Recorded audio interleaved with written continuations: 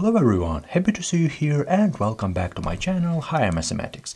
Let's try to solve this really interesting exponential equation. As you can see, we have x to the power x equal to 2. On the first side, very simple equation. Yeah, we have x on the left hand side, our variables. We have like not a huge constant. This is only 2, so it's not like 1100, it's not like a square root. So as you can see, very easy like expression. So what is the correct answer? Right now we can pause the video and try to solve it by yourself. It's really interesting to check our answers. What do you think is a correct answer to this question?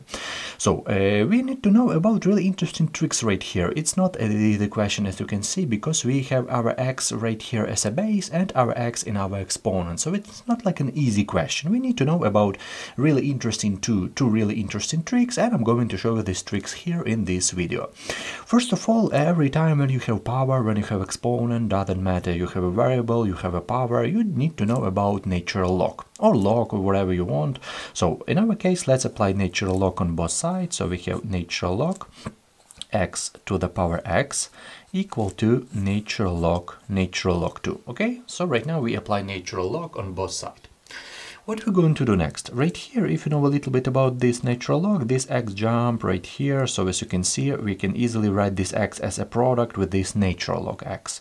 So we have x times natural log x equal to natural log 2. Okay, so here is our rule. We have something like that. We have natural log a to the power b, and we wrote it as b times natural log a. So it is our rule. We need to know about this rule. I hope you understand this step. It was our first really important trick, and I hope you understand it. What is the second really important trick? You need to know about Lambert W function, and I know a lot of students have difficulties with this function, and I'm going to explain you in easy words, so very easy. I hope you will understand about Lambert W function. So just imagine you have expression like that. For example, imagine you have expression like a times e to the power a, where a, wherever you want expression, doesn't matter, like complicated, not complicated, so a long expression, a short expression, yeah, wherever you want, yeah. And if you apply Lambert W function from this expression, so you need to have e and you need to have like a and a, the same expression right here as a power and as a product, yeah. So if you apply Lambert W function, this is equal to only our a, yeah. So this is really important moment. This is like a rule about Lambert W function. I try to explain you saying in simple words, and I hope you understand this step. This is really important step to understand. This is like second trick. Okay, right now let's look at it. Right here, the first really important step to create this function is to create e, yeah? And right here we have on the left hand side we have x and natural log x. Let's try to create e instead of this x. So let's write this x as e to the power natural log x. So we have e to the power natural log x times this natural log x equal to natural log 2. So I hope you understand this step right here, really important step.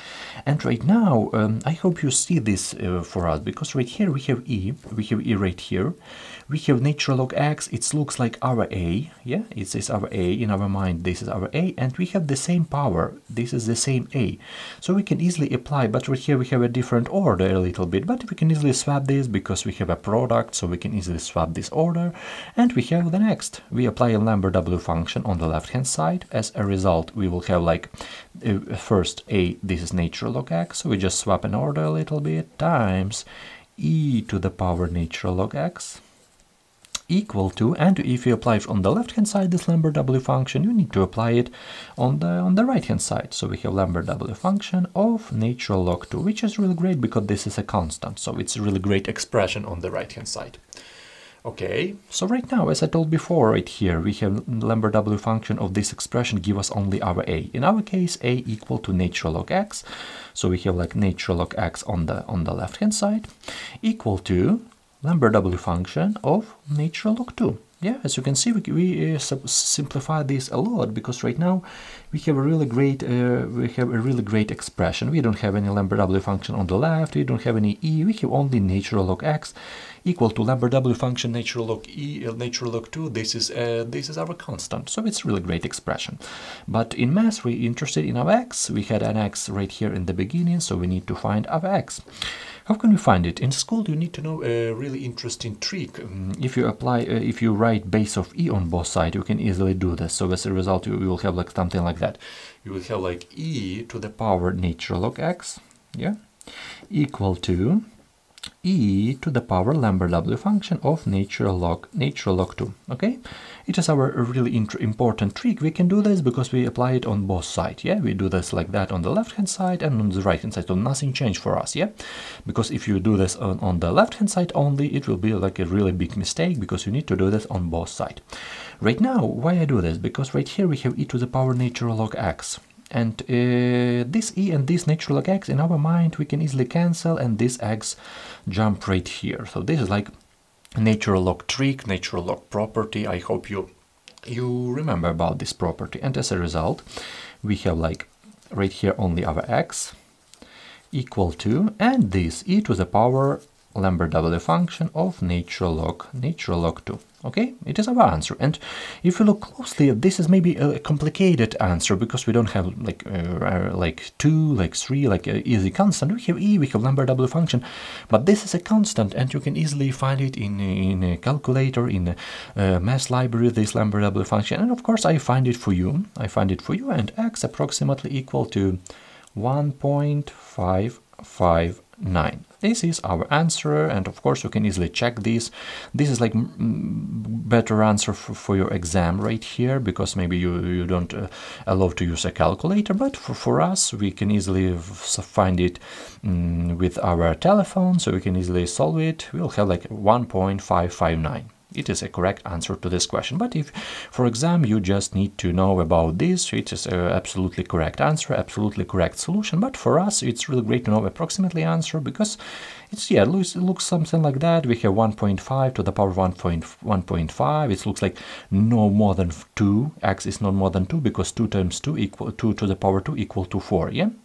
And in our case, yeah, something like that, 1.559. And for exam, this answer is correct. So I hope you understand this explanation. We can easily spend 30 seconds go through this question once more real quick. So first one, you need to know about natural log.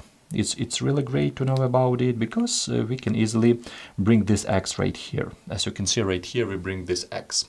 Second step, Lambert W function. I hope you understand this explanation. This is maybe the easiest explanation, but I want you to understand it, because this is really great function. So, and really important trick right here, we just create e instead of this x. And right now, like a classic case for Lambert W function, because we have a really obvious case, but with natural log it's not like x, but doesn't matter, base of e on both sides, this x jumps right here, and we have our answer. So this is my explanation to this question. I hope you understand this. I hope you enjoyed this video. Thank you for your time and have a great day. If you still have any question, write a question into the comment section, and I wish you all the best. See you in the next videos.